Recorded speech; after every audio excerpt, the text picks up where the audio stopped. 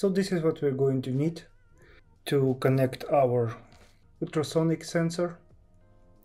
The model is HC-SR04, as you can see here.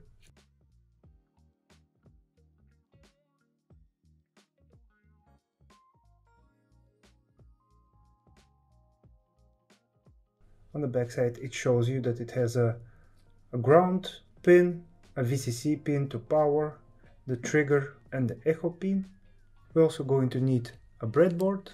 This is a typical breadboard. I assume in whichever country you live in, you can order them online or just buy them in the closest electronics shop. We need 2 female-female jumper wires and 4 male-female jumper wires. And then of course our Raspberry Pi. We are using Raspberry Pi 4, but all of the connections that we are making can work with Raspberry Pi 3 just as easy. So now let's connect everything. Aside from connection, I'm going to give you a detailed circuit diagram, so you should not run into any problems connecting your sensor to your Raspberry Pi and making it work.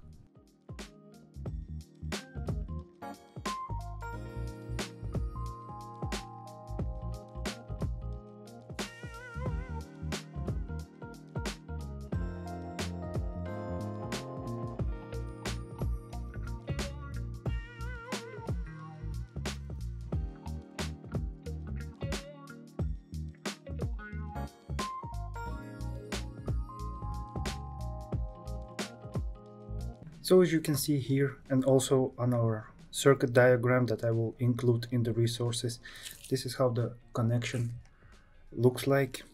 So our HC-SR04 is connected with some pins through our breadboard and with some pins directly to our Raspberry Pi.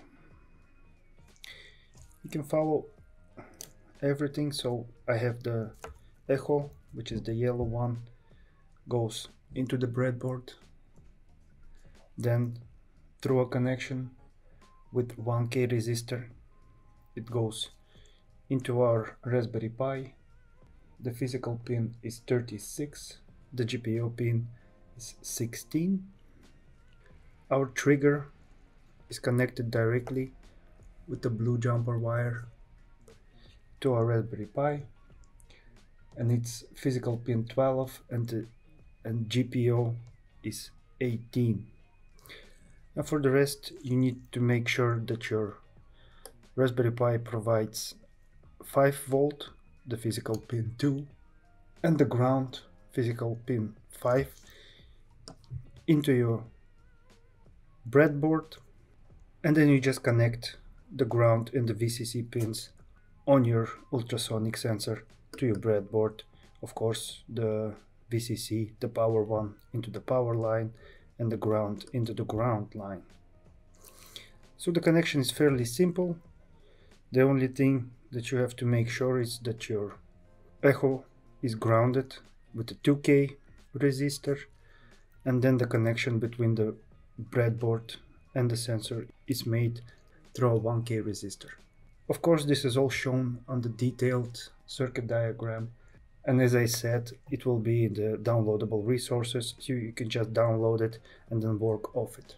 Now that the connections are done, we're going to mount everything on our robot and then show you the script that you need to measure distance, and then of course the extended script to show you how make your robot avoid obstacles.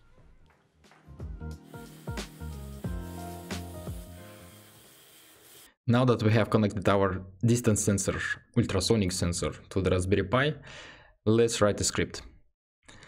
I will name my script distance.py, and I will start with the imports from general purpose input output 0. I will import distance sensor. Next, let's create a variable. I will call it sensor. And this is going to be distance sensor, and here we will have to provide 3 parameters. First of all, the echo. Echo is going to be the port number 16 in our case. The second one is the trigger. This one is attached to port 18 in our case. And the third one is going to be max distance. And the maximum distance that I would like to measure is going to be just half of meter, 50 centimeters. Next, let's create an infinite loop. So while true. And here I will create yet another variable. I will call it just dist equals sensor dot distance multiplied by 100. And this will basically calculate the distance in meters. Now let's just print it. Print this, and let's see it in action. Just click on run. And right here I made a small typo. It should be not the capital letter D, but the small letter. Distance with the small letter. And now we are getting our results. Alright, now one more thing that you can do is round these numbers if you don't want to, maybe if you like to round it just for, let's say, 2 digits after the dot. After the comma, you can make use of the round function. So round, and then you encapsulate your variable, and you will have to say how many digits you want to see. So let's do 2. Let's run it again to see the difference. And now we see the difference. 2 digits after the comma. Alright, that's it. So this is the basic script for the distance for the ultrasonic sensor.